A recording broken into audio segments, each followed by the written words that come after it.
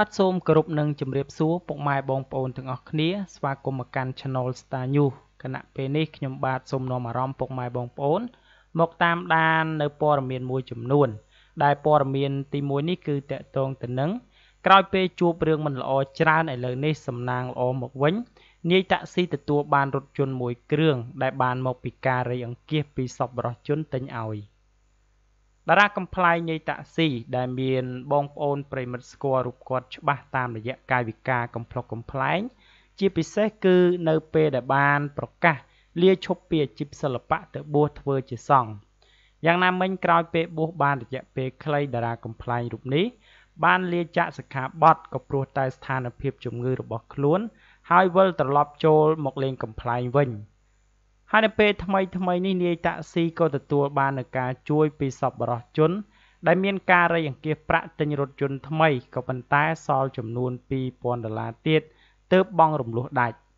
ដោយបង្ហាញអំពីក្តីរំភើបរីករាយក្រោយពេលទទួលបានរថយន្តថ្មីនិងសង្ឃឹមថាជាមធ្យោបាយងាយស្រួលឲ្យលោកបានចេញទៅសម្ដែងធ្វើការបានងាយស្រួលនិងរកចំណូលដើម្បីបង់រំលោះបន្ថែមបើយោងទៅតាមប្រភពលោក K01 បានឲ្យដឹងថាមកអបអរជាមួយនឹងនាយតាក់ស៊ីដែលបាននាំសមាជិកថ្មីចូលផ្ទះហើយនៅពេលនេះសូមឲ្យបងជួបតែសំណាងល្អអរគុណដល់គ្រប់ស្រឡាញ់មួយជីវិតបេះដូងមនុស្សធម៌ដែលបានរៃគ្នាជួយបានខ្លះគឺនៅខ្វះគេសិនក្រោយពេលបានឃើញនៅសាររបស់លោក K01 រួមជាមួយនឹងស្នាមញញឹមរបស់នាយតាក់ស៊ីមហាជនក៏ដូចជាអ្នកគាំទ្រជាច្រើនបានលើកទឹកចិត្តឲ្យតារាកំ pl ែងរូបនេះខិតខំតស៊ូបន្ថែមទៀតដើម្បីសម្រេចបំណងរបស់ខ្លួនជាពិសេសនៅពេលបច្ចុប្បន្ននេះគឺនាយតាក់ស៊ីគ្មានទ្រព្យសម្បត្តិអ្វីច្រើននោះទេគឺទើបនឹងមានរថយន្តមួយគ្រឿងនេះដែលនៅបង់រំលោះគេតែប៉ុណ្ណោះបាទដូច្នេះសម្រាប់ព័ត៌មាននេះផងដែរខ្ញុំបាទសូមបញ្ចប់ត្រឹមតែប៉ុណ្ណេះនឹងនាំអារម្មណ៍បងប្អូនទៅកាន់ព័ត៌មានបន្ត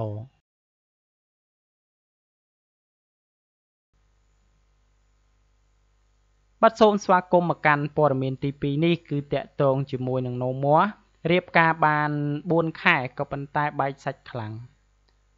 ពិធីករណីណូម័រត្រូវបានគេសង្ស័យថានាងកំពុងតែពោះកូនដំបងព្រោះតែពេលនេះស្រីស្រស់មានព្រលឹងជាងមុន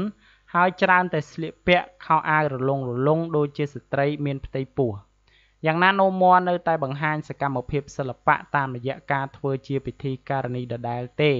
ក្រោយពេលដែលរូបនាងមានស្វាមីជាង4ខែមកនេះស្រីស្អាតណូម័រនិយាយលាយឡំសំណើចថាខ្ញុំនៅមិនទាន់មានដំណឹងល្អបានកូនង៉ែត3ប្រឡែងលេងឆាប់នេះទេហើយការដែលគេមើលមកខ្ញុំរៀងប្លែកជាងមុនដោយសារតែពេលនេះខ្ញុំរៀងបែកសាច់គឺមិនមែនខ្ញុំមានផ្ទៃពោះនោះទេគឺគ្រាន់តែឡើងគីឡូជាងមុនដោយសារតែបែកសាច់បន្តិច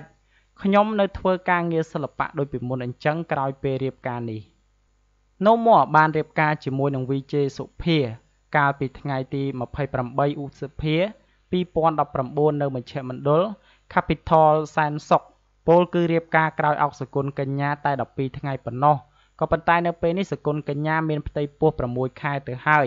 ចំណែកឯណូម័រវិញនៅតែមិនទាន់ពោះធំនៅឡើយបើទោះបីជាយ៉ាងណានៅក្នុងថ្ងៃការណូម័រធ្លាប់បានប្រាប់ថានាងនឹងយកកូនទៅតាមធម្មជាតិហើយបើសិនជាមានផ្ទៃពោះនោះក៏រូបនាងអាចរកលុយតាមរយៈការលក់ផលិតផលតាមអនឡាញបានដែរដើម្បីកុំឲ្យពិបាកដល់ស្វាមីរកលុយតែម្នាក់ឯងណូម័រថាមូលហេតុដែលរូបនាងជ្រើសរើសយកលោកសុភាជាស្វាមីក៏ដោយសារតែអ្នកផលិតកម្មវិធីទូរទស្សន៍ My TV រូបនេះធ្វើការហ្មត់ចត់ច្បាស់លាស់ណាស់ដែលចំណុចនេះហើយទើបធ្វើឲ្យរូបនាងពេញចិត្តប្តីខ្លាំងបំផុតគួរបញ្ជាក់ថាណូម័រនិងវិជ័យសុភាមុនពេលរៀបការពួកគេបានទិញផ្ទះវិឡាទំនំស្នេហ៍ដែលនៅពេលនេះរស់នៅយ៉ាងមានសេចក្តីសុខជាមួយគ្នាស្រីស្រស់ណូម័រត្រូវបានគេបង្ហើបថាមុនពេលរៀបការរូបនាងមានប្រុសសម្បូរទ្រព្យតាមស្នេហាច្រើនក៏ប៉ុន្តែនៅពេលនេះបេះដូងរបស់នាងមានម្ចាស់ទៅហើយនិងរៀបគម្រោងយកកូនក្នុងពេលឆាប់នេះដើម្បីឲ្យចំណងស្នេហារបស់នាងកាន់តែរឹងមាំបន្ថែមទៀតបាទនេះគឺជាការលើកឡើងផ្ទាល់មាត់ពីតារាបោះសម្ដែងក៏ដូចជាពិធីករណីណូម័របានបញ្ជាក់ថាខ្លួនបែកសាច់នេះមិនជាការមានផ្ទៃពោះអ្វីនោះទេគឺដោយសារតែរូបនាងឡើងគីឡូតែប៉ុណ្ណោះ ហើយរូបនាងក៏នឹងសង្ឃឹមថាបានកូននៅក្នុងពេលឆាប់ៗនេះផងដែរបាទដូច្នេះសម្រាប់ព័ត៌មាននេះផងដែរខ្ញុំបាទសូមបញ្ចប់ត្រឹមតែប៉ុណ្ណេះសូមអរគុណរាល់ការតាមដាននិងការចុច Subscribe របស់បងប្អូនទាំងអស់គ្នាមកកាន់ Channel StarNews